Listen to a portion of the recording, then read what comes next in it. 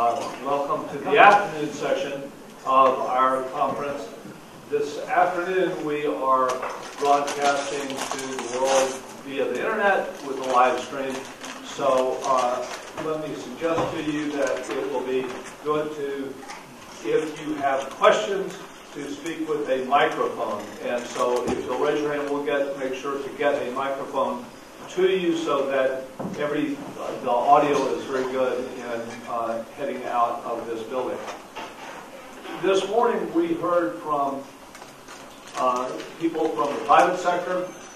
We heard from people at the from the executive branch, and now I am delighted to introduce Ruth Milkman, who is the chief of the Wireless Bureau at the Federal Communications Commission, which is really right at the center of this issue that we have teed up for this conference, which is the intersection of technology and policy and the evolution of those together.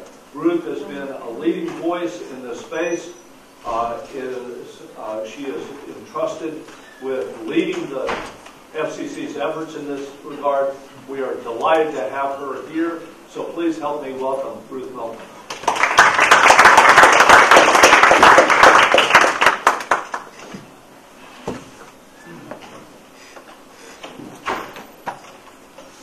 Good afternoon. Thank you very much, John. Thanks to the Georgetown Center for Business and Public Policy and to PCCA for inviting me to speak today. It's okay that I've got the post-lunch speaking slot on a gorgeous Friday afternoon. I'm happy to be here. I just had a 5-hour energy drink and I am ready to go.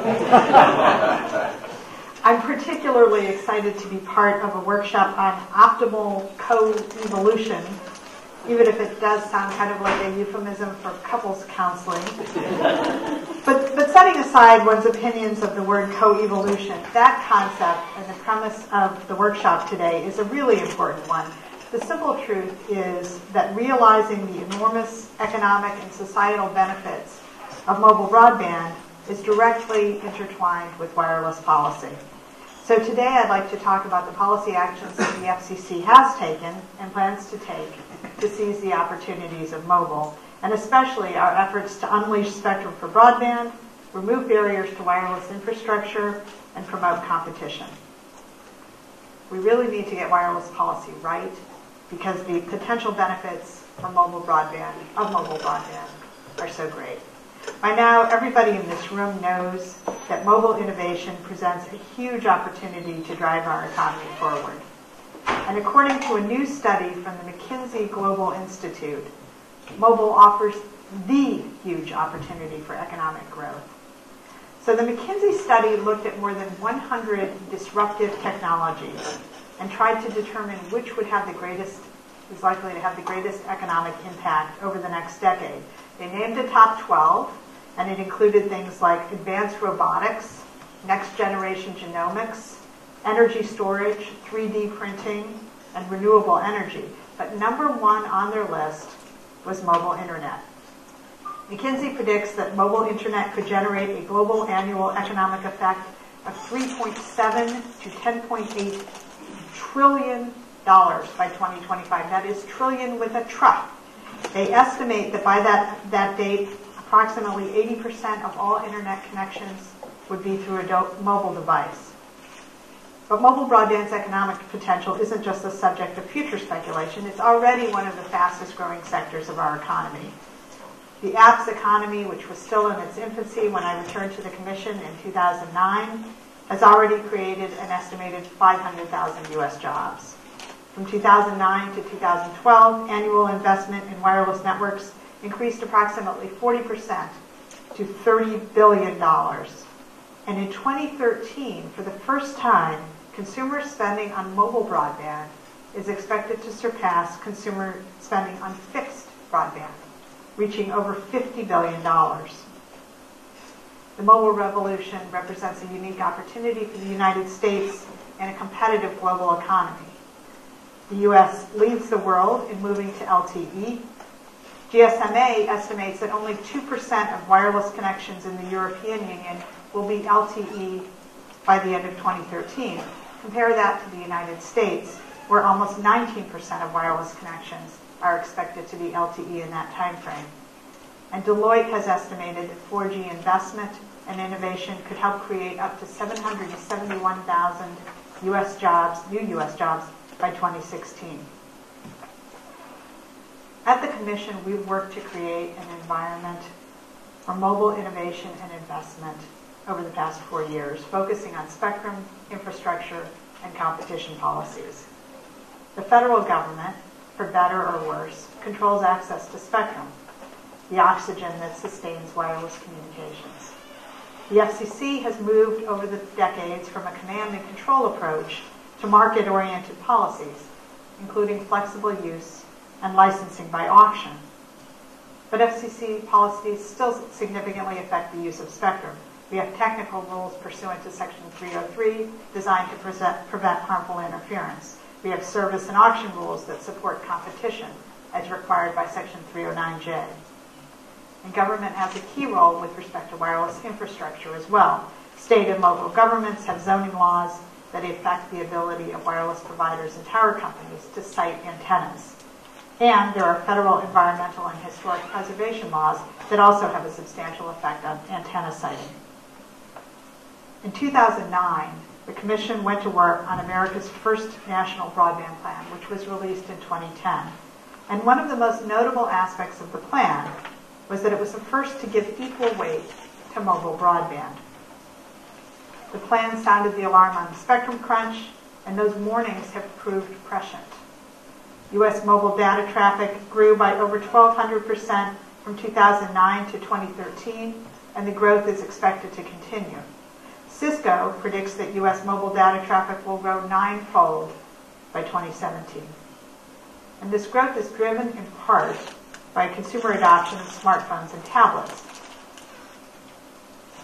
But it's also driven by ever faster technology. In 2012, 4G connections generated almost 4.5 times the amount of mobile data traffic as non-4G connections. If they build it, people will use it. To meet the increasing demand for spectrum, the National Broadband Plan recommended that the Commission make available 300 megahertz of spectrum for mobile broadband by 2015, and that the Commission free additional spectrum for unlicensed use. So we've already done a great deal towards these goals. In 2010, the Commission created a new spectrum sharing paradigm by enabling unlicensed devices to access the unused spectrum between television channels. That's the TV white spaces. And unlicensed spectrum has become an integral part of the wireless ecosystem. The aggregate capacity of the world's Wi-Fi networks, which use unlicensed spectrum, is 28 times greater than the capacity of the world's 3G and 4G networks, which use licensed airwaves. In the fall of 2012, the Commission adopted rule changes to the Wireless Communications Service, freeing 30 megahertz by removing long-standing technical barriers to the use of that band for broadband. And in 2012, the Commission also created new rules to enable 40 megahertz of spectrum in the mobile satellite service to be used for terrestrial broadband, the newly created AWS-4 band. And we've taken steps to remove some seemingly small, but in reality significant impediments to the use of spectrum for broadband, such as a rule change in the 800 megahertz ESMR band to open 14 megahertz for broadband. The Commission has also taken significant actions to reduce barriers to infrastructure deployment. In 2009, the Commission adopted a wireless facility siting shot clock to help ensure both the industry's needs for timely wireless deployment and state and local governments' right to review siting applications. More recently, the Bureau heard from both the industry and from localities that the language of the law passed by Congress in 2012 to streamline certain types of wireless infrastructure deployments, that law was creating significant confusion. So the Bureau took action, releasing a public notice, providing guidance on our understanding of the meaning of various terms in the law.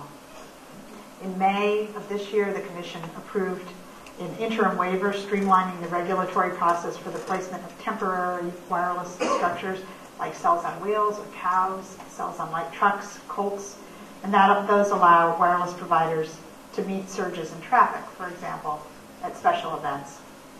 And all the while, in our actions to increase the availability of spectrum and reduce barriers to infrastructure deployment, we've kept an eye on competition and pursued policies that promote a competitive market structure. We refined and expanded how we examine competition in the broader mobile ecosystem by revamping the annual wireless competition report. We added data and analysis that capture more aspects of the mobile marketplace, including the remarkable growth of the apps economy and technological advancements in devices. And this allows us to identify key trends, but it also creates a solid foundation for wireless policy, including, for example, our policies on infrastructure, data roaming, and other competition policies. In 2011, the Commission adopted data roaming requirements, and before that time, wireless providers were offering roaming arrangements, but only for voice services. There was no requirement to offer data roaming or roaming for data services like internet access. But as we know from the mobile competition reports, voice traffic is down and data traffic is way up. Today, an estimated 30% of web browsing and 40% of social media use is on mobile devices. So based on a record that demonstrated the significant public interest benefits, the Commission required providers to offer data roaming. Consumers benefit by having continuous access to data services while traveling outside their provider's service areas. For all our progress to date, we have a lot more to do if we want America to retain its global leadership position and realize mobile broadband's potential to drive our economy and improve the lives of all Americans. But before I talk about the specific policy approaches that are underway, I want to spend a moment talking about the FCC's governing approach. Fundamentally, the Communications Act requires the FCC to establish policies and rules that serve the public interest, convenience, and necessity. And there are occasions on which serving a collection of private interests is not the same thing as serving the public interest. And part of our job is to know the difference. For example, serving the public interest requires us to balance the goals and objectives of existing businesses with those of emerging challengers who will develop new technologies and business models to drive innovation and competition. That's challenging in several respects. The McKinsey report focused on disruptive technologies. And if we want to promote innovation in mobile broadband, we need to enable upstart entrepreneurs as well as established companies to compete in the mobile broadband marketplace, whether it's by providing services or making devices or developing apps or something else. That's one of the reasons it's so important to have some spectrum available for unlicensed use. That's a place where companies and individuals can innovate without permission. It can be difficult for entrepreneurs and startups to dedicate time and resources to commission proceedings. Entrepreneurs and others in startup companies are understandably focused on their businesses. They're in the proverbial garage. They're not at the FCC. And of course, there are other stakeholders, including consumers, that may not be able to commit the time or the resources to advocate before the Commission. When I first started working at the FCC in the mid-1980s, I was fresh off a judicial clerkship and a year out of law school. And I did my first comment summary in a rulemaking proceeding and said to my supervisor that I was so surprised that all the comments were self-serving. I shouldn't have been surprised. That's the job of the lawyers for those companies. They are supposed to advocate for the private interests of the company. But the job of the lawyers and other policymakers at the FCC is to make recommendations to the Commission about the public interest. And that's what all of us try to do every day. A few times lately, I have heard that folks from entities that shall remain nameless are saying that FCC engineers are not doing their jobs, or they're not doing them correctly, because these public servants are not doing what those particular entities are advocating. It's as if my experience as a young FCC attorney were reversed. These people are surprised that the FCC employees are actually trying to figure out what's in the public interest. We've got a lot of big policy decisions ahead, and I think we'd all do well to remember that our jobs are different. And of course, Commission decisions can be, and often are, reviewed by the U.S. Courts of Appeals and sometimes even the Supreme Court. Two recent court decisions are worth mentioning. because they affirmed a couple of key FCC decisions with respect to infrastructure and spectrum licensing. The Supreme Court recently upheld a decision by the Court of Appeals for the Fifth Circuit, finding that the Commission's interpretation of its statutory authority when it created the tower siting shot clock was a permissible construction. And the Court of Appeals for the D.C. Circuit found that the Commission's data roaming rules were within the Commission's authority to regulate electromagnetic spectrum. And those decisions are significant because they affirm the Commission's authority to implement policies that promote mobile broadband.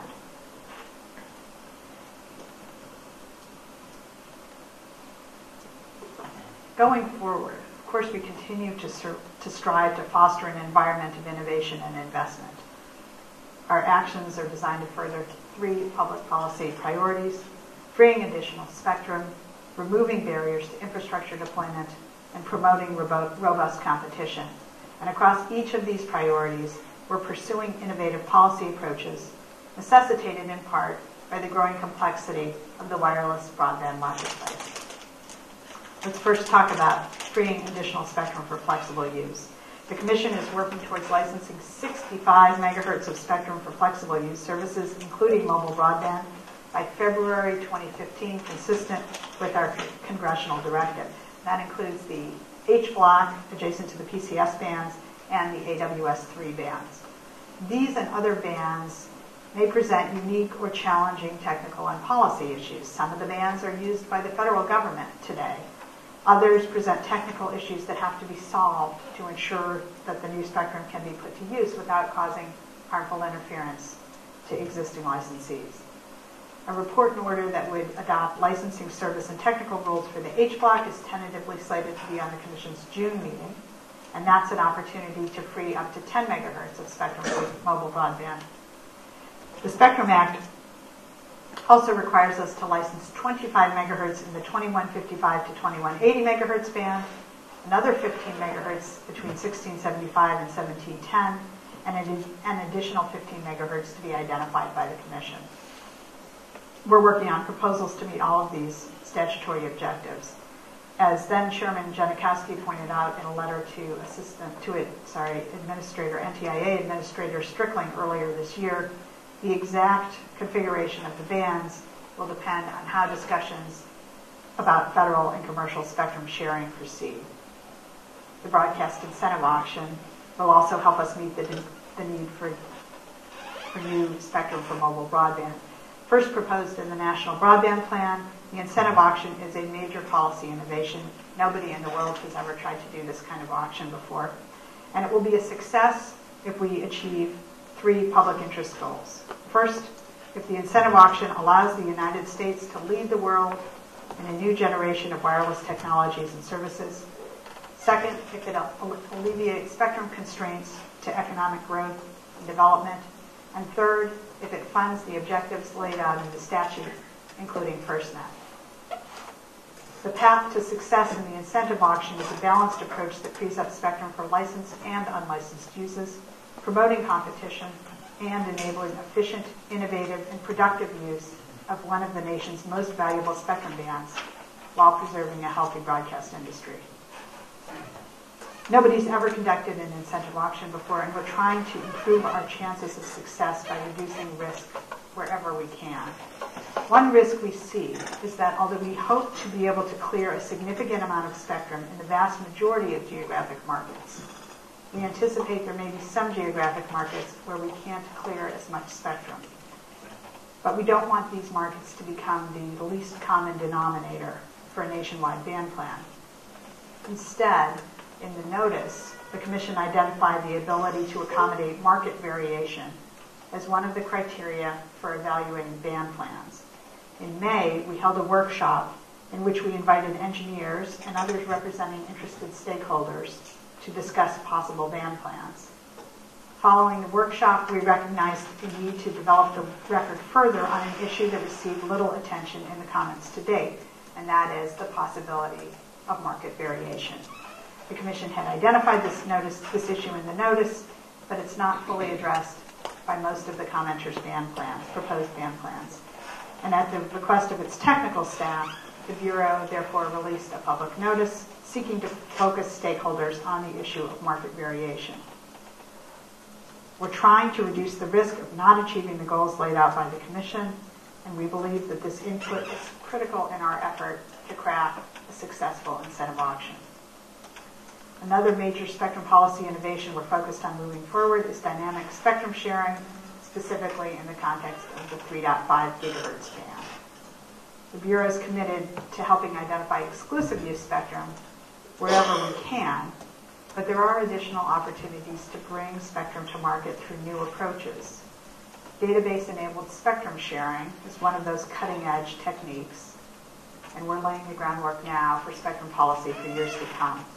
The 3.5 gigahertz rulemaking tees up a number of important issues, including how to distribute rights among possible users while protecting incumbents, how to assign those rights, and how to coordinate use among different rights holders. The notice also seeks comment on a framework that enables dynamic sharing. It's complicated, it requires fresh thinking and innovative policy approaches, but it has the potential to open a great deal of spectrum for shared use. Qualcomm has done a great deal of work and put a lot of thought into solving this problem, and I want to commend them for it. They offer an interesting viewpoint, and we're carefully considering their proposal. But as with all stakeholder proposals, we'll keep in mind it's one viewpoint among several competing visions for the band. Staff is working again across multiple disciplines and in close coordination with our federal counterparts to develop recommendations for the Commission. In addition to these spectrum policy initiatives, we continue to remove barriers to wireless infrastructure deployment. The Commission's action to create a shot clock was a helpful step, but we can do more, working with wireless service and infrastructure providers, state, local, and tribal governments. So at a broader level, continuing to remove barriers to broadband build-out requires a comprehensive approach, and now it's time for our rulemaking, and that's what we are working on to look at a variety of issues affecting wireless infrastructure. And finally, as we continue to promote competition to drive wireless innovation and investment in consumer choice, we're doing this through our review of transactions as well as rulemakings. The Commission is reviewing its policies on mobile spectrum holdings to ensure that they reflect the evolving marketplace and continue to promote competition. And while the Commission has approved more than 1,000 spectrum license transfers or assignments in the first half of 2013 alone, in the past the Commission has also conditioned deals that would not otherwise be found to serve the public interest. Thanks so much for your attention, and I'd be happy to take questions.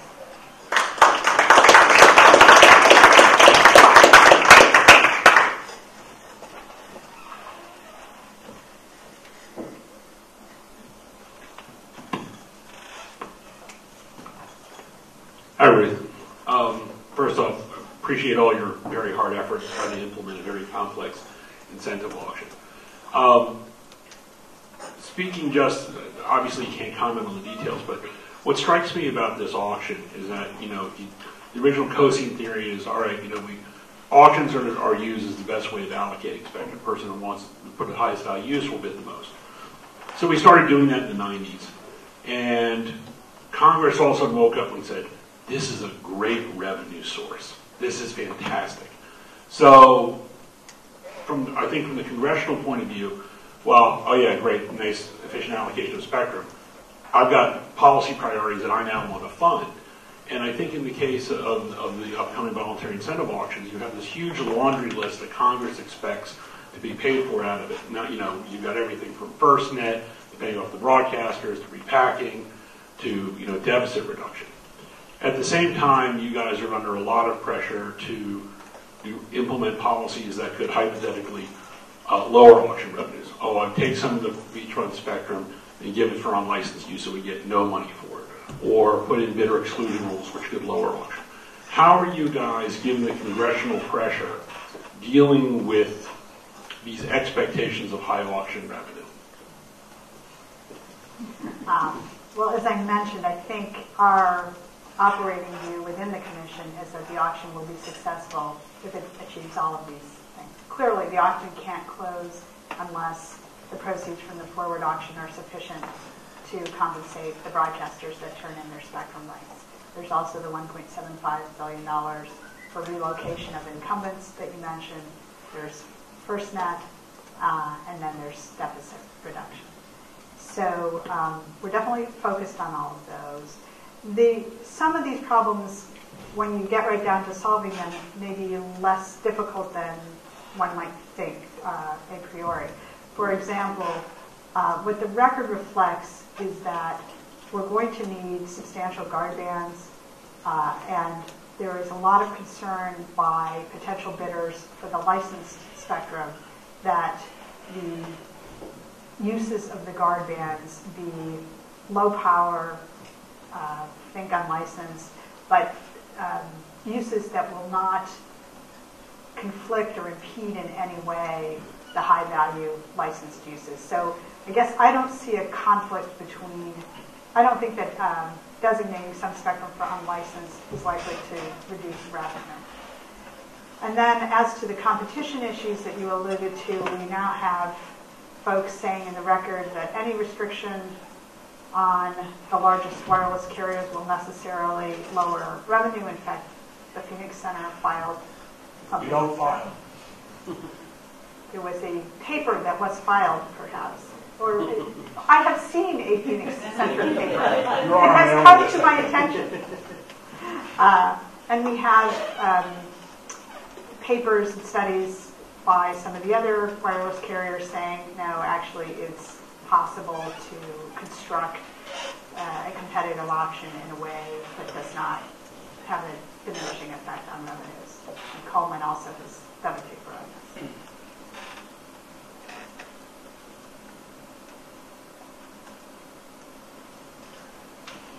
Just because I mentioned you, Coleman, you had to ask a question.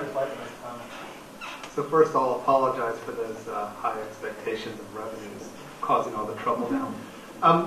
You mentioned I guess, asymmetric clearing of spectrum, that you might get different amounts in different markets. Could you talk a little bit more about sort of how we should think about that, what might drive the decision? I would assume that the easy question is, if you can just by relocating existing broadcasters clear spectrum, that's a low-cost way to make spectrum available, extra spectrum in some markets available. But when you have to think about buying out broadcasters to make extra spectrum available in some markets as opposed to others, can you give us any thoughts about how to think about that question? So, first of all, before I answer the question, I want to make one thing clear that I think we haven't always been clear about, and that's that we're not trying to maximize the amount of spectrum everywhere in the country. So if we're in a rural area where there are very few broadcasters and we don't even need any to turn them into, get a ton of wireless spectrum, we're not planning to do that. We're planning to try to have a consistent amount nationwide so that the major urban areas have the same amount of spectrum. Having said that, think about Buffalo, close to the Canadian border, having to deal with Canadian television allotments as well as U.S. ones, or broadcast stations that may feel like they have holdout value. In order to make sure that the auction can close,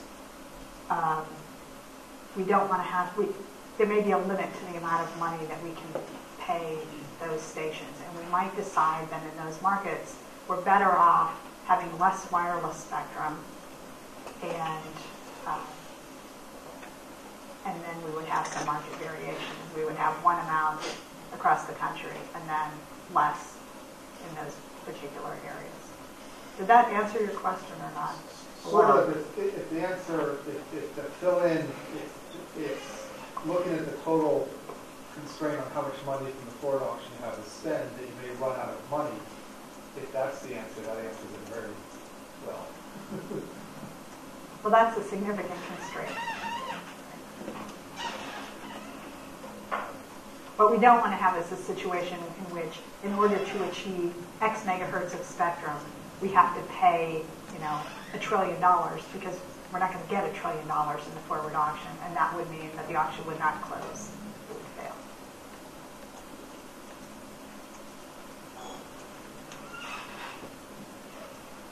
Ruth, thank you very much for a very clear talk.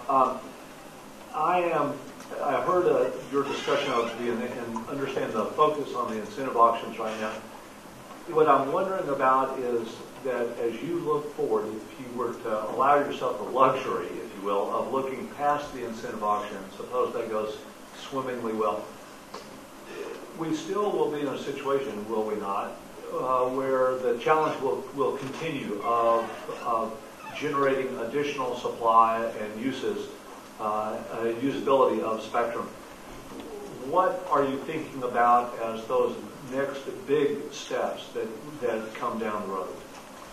So, in addition to the incentive auction, of course, we have the other 65 megahertz of spectrum below 3 gigahertz identified in the Spectrum Act or partially identified, the H block, the MUS3. One of the reasons that we're so interested in exploring new options in the 3.5 gigahertz band is that if we can pioneer new techniques for making spectrum available, if we can think a little outside the box or beyond what the Commission has traditionally done, then it may be that there are other opportunities for additional spectrum. But I think we won't probably, we can't count on that till we get a little farther down the road with 3.5. And then the presidential memorandum this morning, of course, is encouraging because it looks at different ways of sharing federal spectrum, federal and commercial spectrum.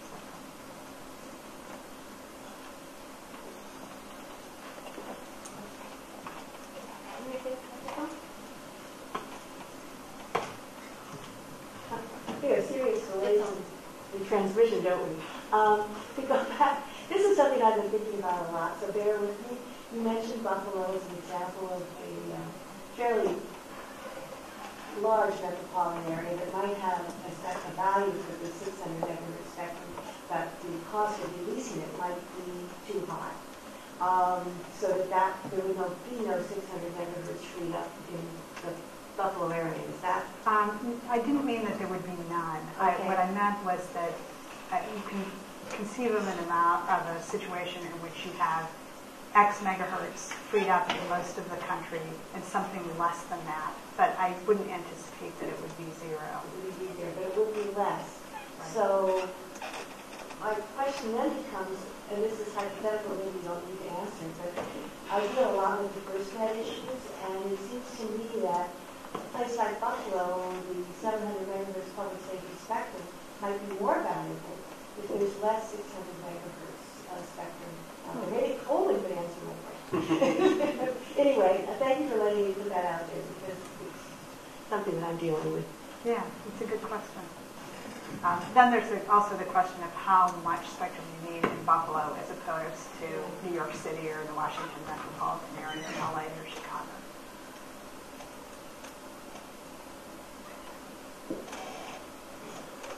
Thank you.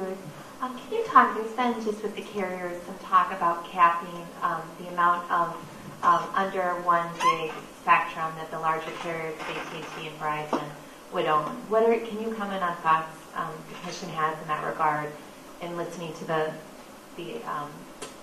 views of Sprint and T-Mobile? So that's an issue that's teed up in the mobile spectrum holdings proceeding that the Commission released last September at the same time that it released the incentive auction proceeding. And I have to say that is a proceeding in which there is virtually no consensus in the record. So as you noted, we have companies like AT&T and Verizon arguing that one should not treat one below 1 gigahertz spectrum differently. We have other companies arguing with various different proposals that we should have a cap on below 1 gigahertz, we should have a different screen for below 1 gigahertz. We have commenters arguing that we should weight all spectrum, so perhaps it's not just a distinction between below and above 1 gigahertz, but each band potentially could be given a different way. So at this point, we are really still thinking about all the options.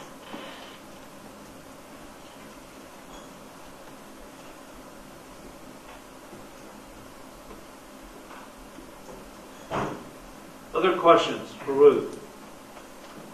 Going once? Going, well, I thought we'd provoke somebody. Go ahead. So I'm not sure if I'm I'm not sure, I don't know if you can answer this or not. You talked about ways that we might think about whether the auction is a success afterwards, the three things. But given all of the constraints that have been imposed on the commission by the law, is there a way to say what it is that the auction wants to maximize? I mean, what is the ultimate objective? Do you want to maximize the amount of spectrum put out there? Do you want to sort of maximize post-auction competition in some measure? I mean, all of these things affect the others, and of course, they're all subject to the constraints that Congress imposed as well. Right. I'd say as a general matter, we want to maximize spectrum, but for both licensed and unlicensed use. A lot of the commenters, and then the question is, well, what kind of spectrum? So there's a lot in the record about a goal of maximizing paired spectrum. There are other companies arguing for maximizing unlicensed spectrum as well. But I think maximizing spectrum consistent with the other objectives that have been laid out in the statute is the way we're thinking about it at the moment. Other questions?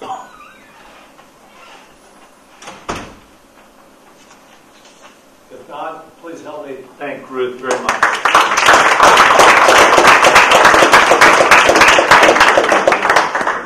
Okay, I think we will move directly to our next presenter, who's Jennifer Pritchie, who is the Managing Director for Equity Research at Wells Fargo.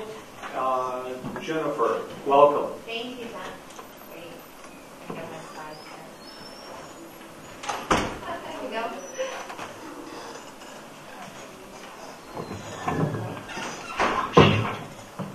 Yeah, sorry.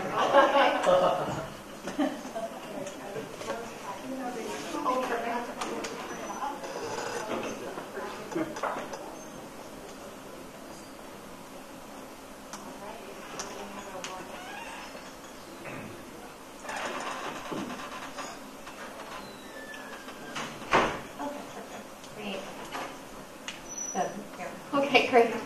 Thank you, everyone. Thank you, John and Carolyn, for asking me to speak today. I'm excited to be here. For those of you who don't know, I'm Jennifer Pritchie, as John introduced me.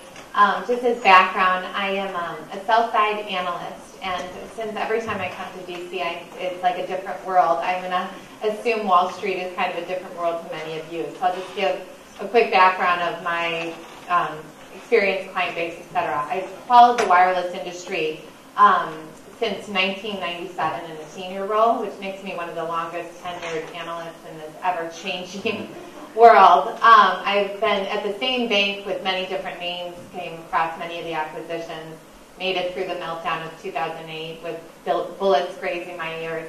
But I've followed really the wireless side since that time and picked up the wireline segment and the whole convergence of everything that came with it and the tower sector in 2001. I'm based in Chicago, but I spent more time in New York. And my client base is anyone who might manage your 401k, pension fund if you have one, IRA, things like that. I deal with institutional portfolio managers. So my job, I follow, I think it's now 18, 19 stocks. I'm telling them whether they should own AT&T or sell AT&T, Sprint, Verizon. And as I mentioned, I follow the tower sectors and many of the wireline carriers as well, the former CLECs that are still around. Carolyn asked me to, talk about the exact title of my presentation is Making a Business Case for Continued Investment in the Mobile Broadband Sector. And frankly, I just put up a few slides that just show many of what you know, and I can talk to them. But as we look at the world, wireless is really evolving from what we used to look at as a subscriber-driven model to more of an ARPA-driven model. Verizon kind of coined that acronym, average revenue per account. It used to be ARPU, average revenue per unit. But with the change in the new data plans that AT&T and Verizon rolled out, we really saw in last summer, we really have seen a change in the industry. With wireless, as we show here, well over 100% penetrated, including my 5-year-old twins in that denominator. You really are not looking for growth in subs anymore, but it's just getting the penetration within that subscriber. You know, we look at things like how penetrated is a person with an iPad, an iPhone, and a BlackBerry. Like I carry, I'm 300% penetrated. So as Wall Street looks at the world, that's been kind of a transition we're weaning through. Even though subscribers are still important, what we're trying to show my investors is that you've got to look at it a different way. And I do think the rollout of these data plans last summer really helped that. Certainly the smartphones have, you know, as many Ruth and other speakers spoke to before her, the data demands on the network are really changing the drivers of the business. And we'll get to investment, but this kind of just shows that. I think some of this is repetitive, but these are our estimated device usage growth. I mean, when we follow the tower sector, names like American Tower, Comcast, and SBA, what we say to clients is all you have to do is look at the first page of the Cisco mobile forecast to really see where this industry is going. And there's something, you know, it was quoted earlier, but less than 20% penetration of LTE devices in the U.S., and yet the average LTE connection uses something like 20 times the average 3G connection. So you know where this is going, especially as more handsets, including the iPhone 5, become our LTE enabled. So this is, you know, the chart I really wanted to spend some time most talking about, the one on the lower left-hand side, because that really is the basis of why I was asked to speak. Cumulative capital investment. Every time I would, and you can see I don't predict beyond 2012, because every time I did, it was wrong. We'd always have this chart going like this, flat, down. And really, as you can see from this chart, in almost the entire time I've followed the industry since '97, that has never been correct. That every time it has gone up. And even carriers like Verizon, and I know Charlotte's here, but are so ahead of the curve with LTE. They're spending, you know, flat wireless capex, which is still a heavy dollar amount when you consider that they, you know, ended last year with well over, I think, 250 million covered tops of LTE, and now certainly most of the nation, soon to be done if not already. So what we are seeing now is this densification of the infill building with many of the other carriers, with Verizon, AT&T, and then carriers who weren't spending in the past, like such as T-Mobile.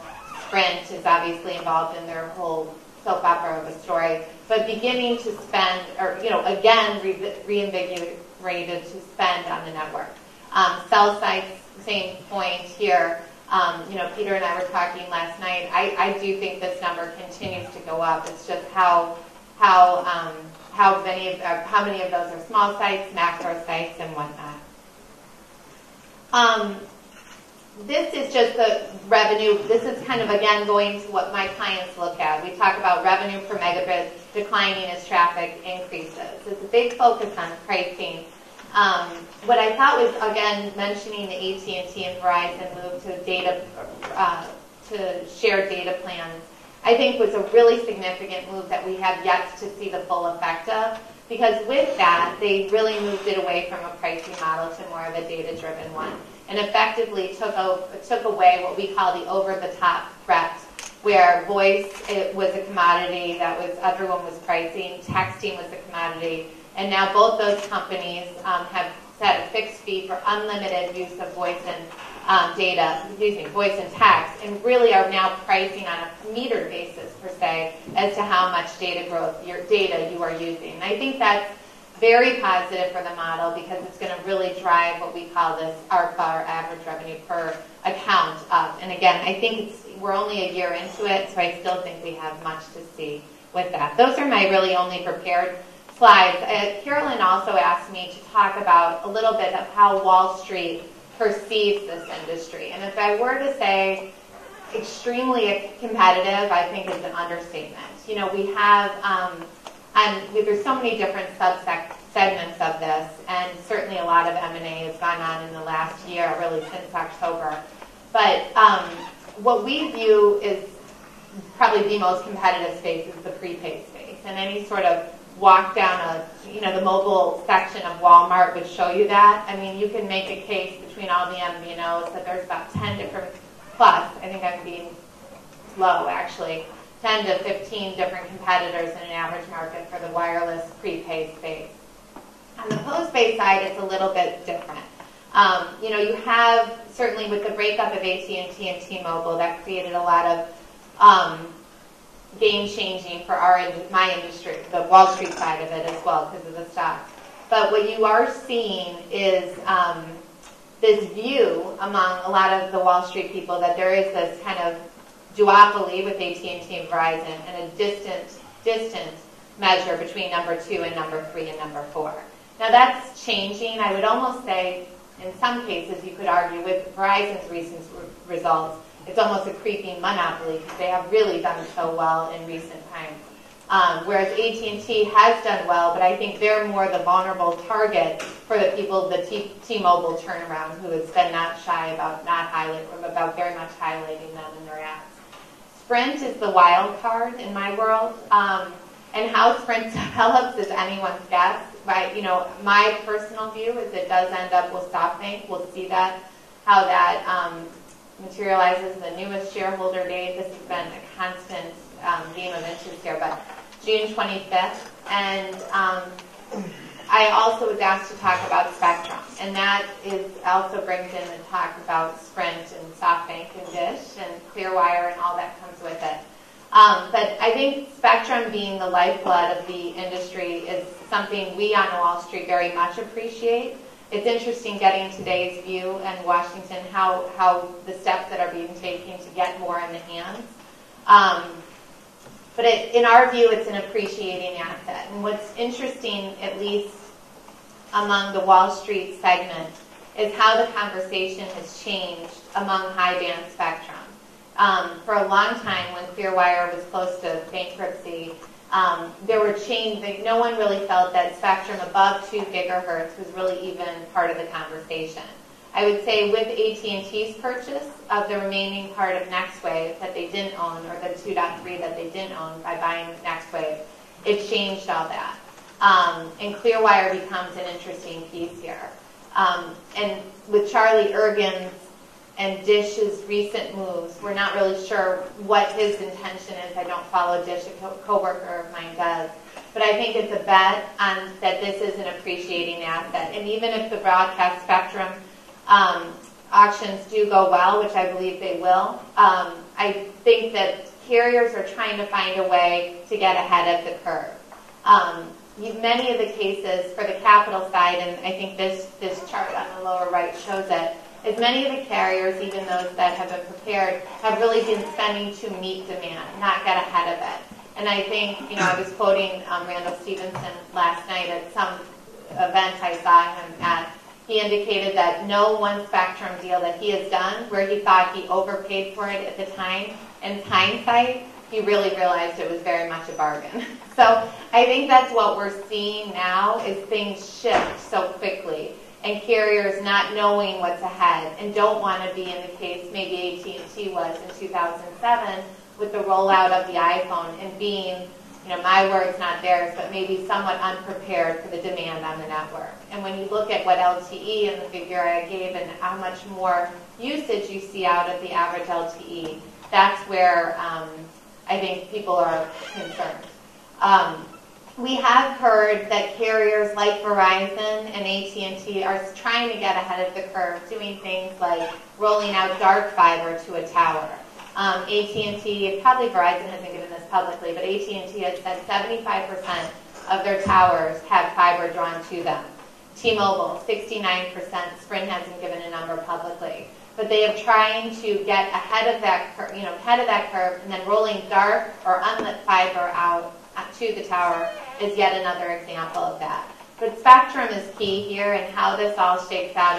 It's been a very fun, not boring industry to follow because the changes in it are really on a daily basis. I just also wanted to talk, Carolyn asked me to talk about how carriers differentiate from one of themselves. And as the market matures, that is what we're seeing. I think Verizon is really known for their map and their coverage and their quality, and that's something that hasn't changed. It's only probably been enhanced with their head start with LTE. I would say T-Mobile has come out very strong with the value message. That's been highlighted even more with the Un-carrier.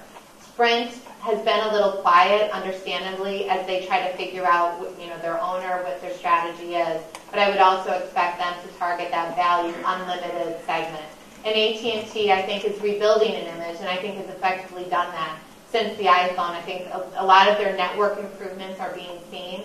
But to push on network improvements and network, the strength of the network is pretty crowded message right now. So finding a way, now that everyone has the iPhone, everyone has coverage, is finding different ways to differentiate. And I think from Wall Street's perspective, the concern is if we get to this point where we are mature and it's a crowded marketplace, how do you differentiate? One of these carriers could pull the pricing lever. And when that happens, it's an industry that's very difficult because that ARPA that I hope looks like this begins to turn the other way. And that's where the margins get compromised. But I think what we've seen I keep mentioning the rollout of these pricing plans, but that was significant because pricing is, at that time, and I think will continue to be, is in repair. And if the pricing is in repair, margins in repair, and in my world, that's good for my stocks. So that's kind of how we look at the world. It's very different. But we monitor METch that comes down out of Washington. So it's really helpful to be here today. And with that, I can take any questions. Thank you very much.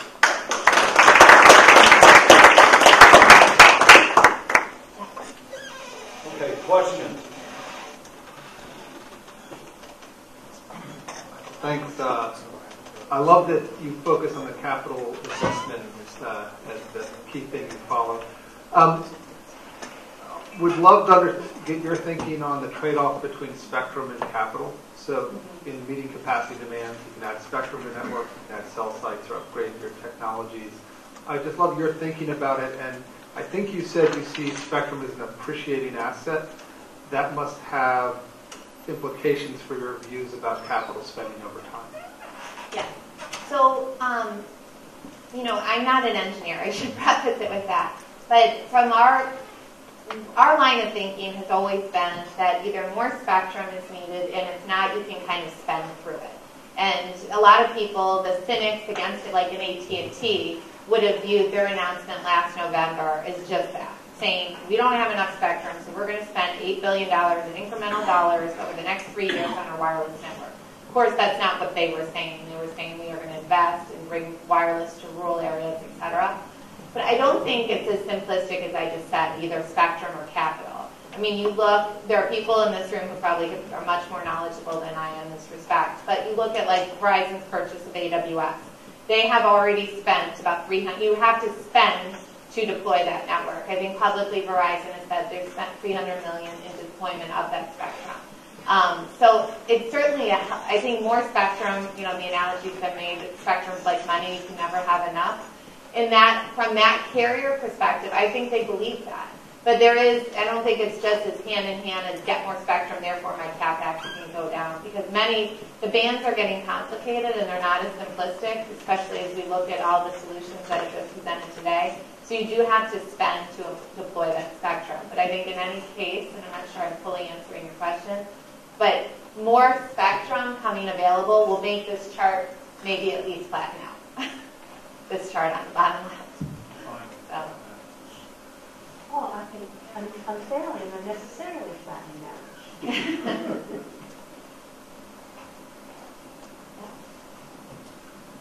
So can you go back to your slide that had all of the different devices that you listed there? It seems that a lot of your predictions right now are based on what I'll call content-consuming systems.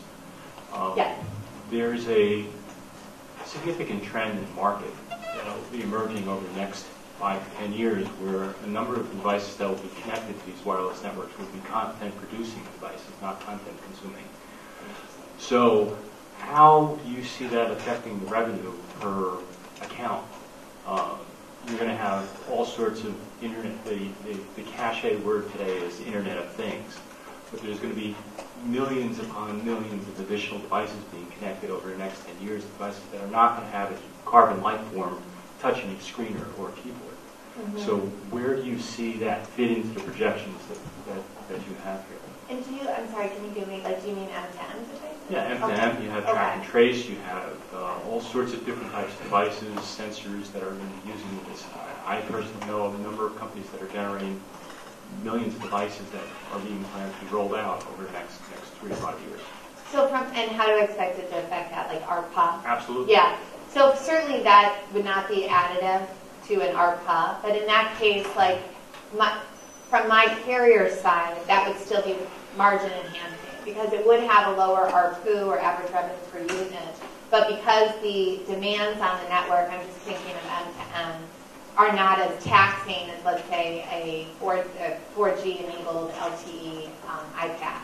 That actually is a higher margin product. So if you're Verizon or AT&T, I think that's something you would want. It would not affect these, but it would be, in case, revenue enhancing, but more important in my world, margin enhancing. Because even though M2M, M2M has been something in enhanced devices we've talked about, and it just hasn't moved the needle yet. I do believe it will happen, but from a margin standpoint, I actually think it would be positive because they're still touching the revenue, or touching the network and touching the spectrum. Because that's the point I'd also make is it's interesting when I'll meet people who don't even look at the wireless industry, and he'll say, I just need to hear about wireless because I have all these companies coming through that aren't even in the telecom arena who are saying, oh, well, my future is mobility. So I need to know what that means. And that's where we go back into the spectrum. That's great, but there's only a finite number of customers. You have to deal with one of my carriers to do that, just given the spectrum.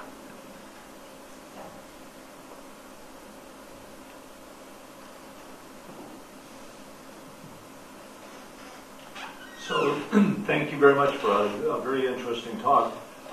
One of the things that you talked about was the movement, I thought you mentioned, to meter pricing, which as a longtime student of the industry, I find interesting both in an economic sense and a sociological sense because telecommunications has traditionally been one that has had flat monthly rates.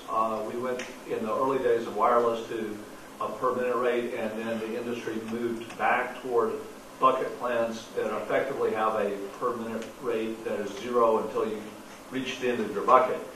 And one of the things that I thought I heard you mention is that you were sort of encouraged by the idea of meter pricing and that it would drive additional revenues.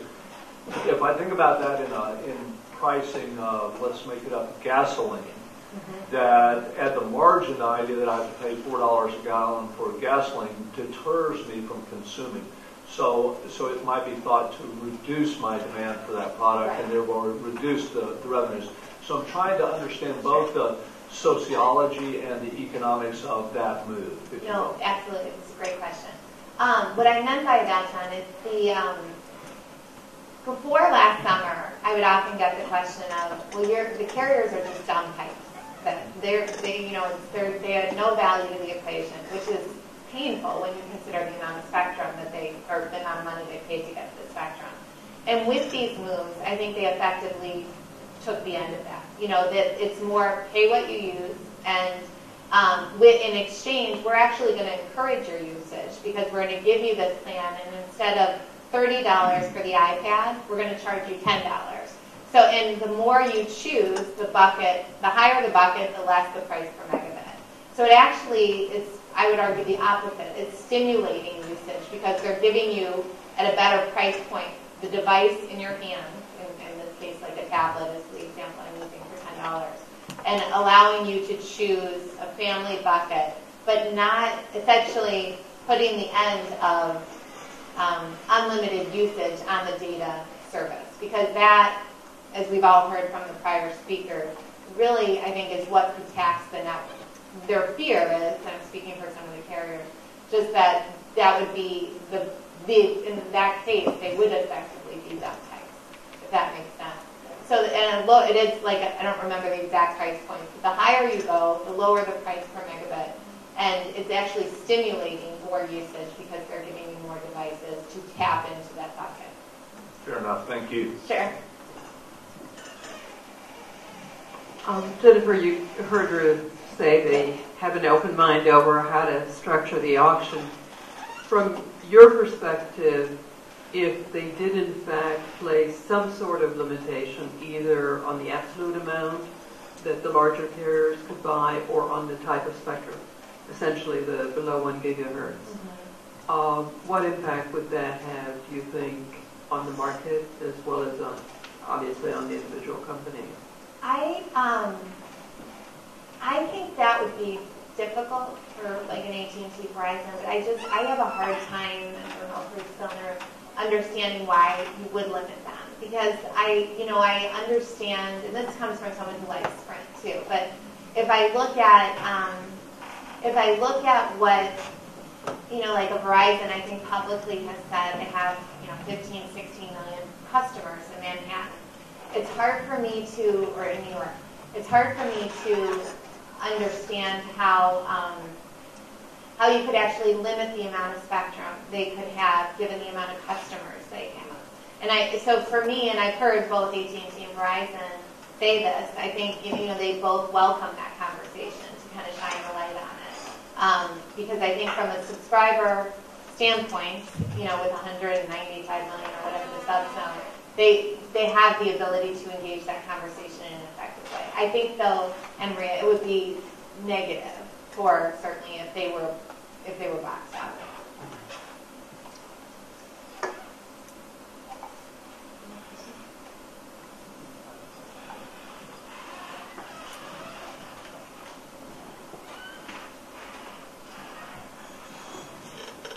So I just have a question about the business models. You showed the declining price per megabyte.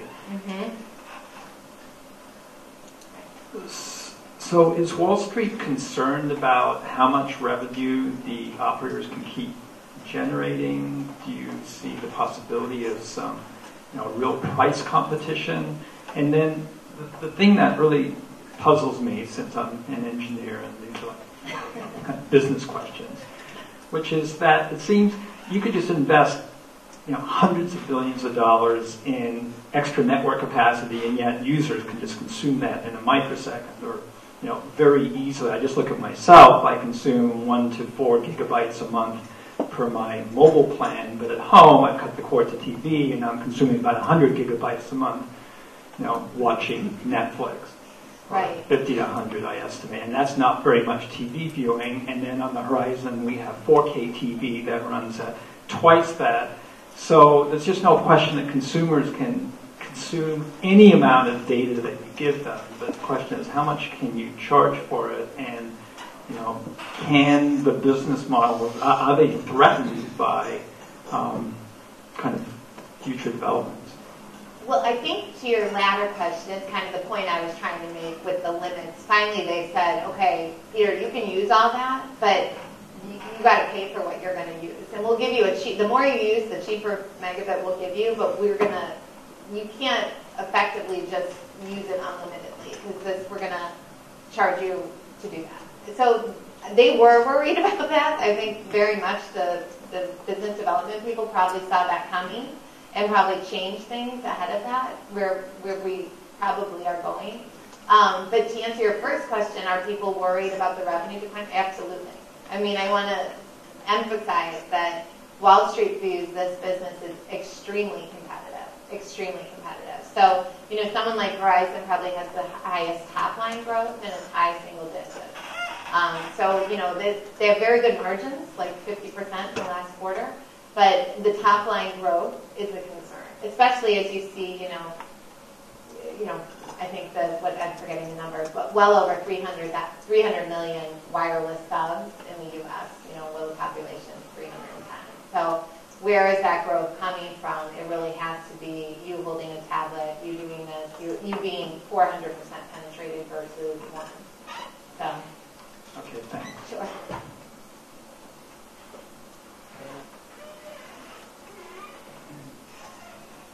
So if you combine the fact that the operators are not getting a lot of top line growth with the projections for the huge economic impact of this, who's getting the benefit of all of this investment? Where is that coming from?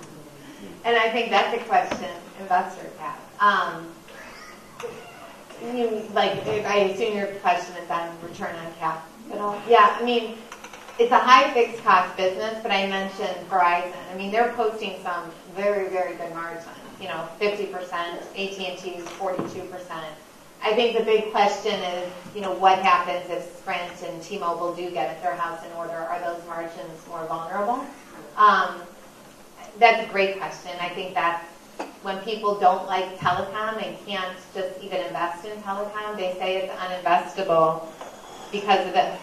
They just don't see the return on investment there.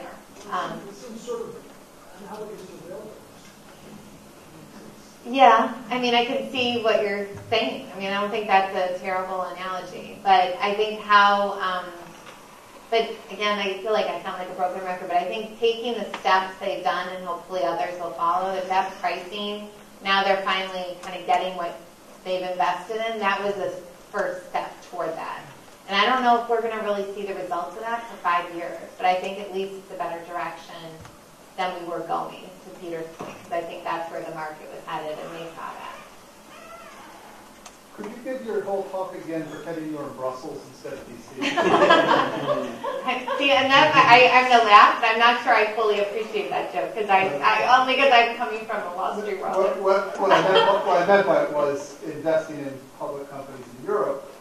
The wireless industry in Europe is a little different than the US. Could you compare? I'm not sure all these stories would apply there. Yes. No, I mean, I don't know. I don't follow European carriers, but I will say that AT&T's been talking a lot about Europe lately and how that they feel that the European experience really lags that of the U.S. in terms of wireless infrastructure, and that gap is widening.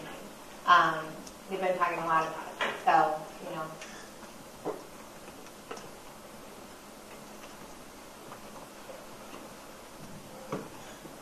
Other questions? If not, help me thank Jennifer. Thank you. Thank you.